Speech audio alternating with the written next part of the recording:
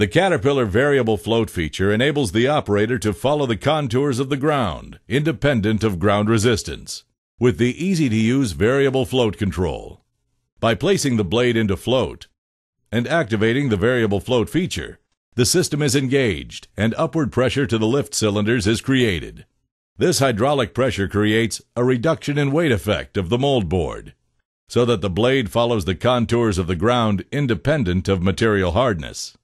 This control is variable and independent from the left and right lift cylinders, allowing the operator to grade evenly without the blade penetrating in softer material. The overall productivity of the operator is increased, and the life of the cutting edges improved.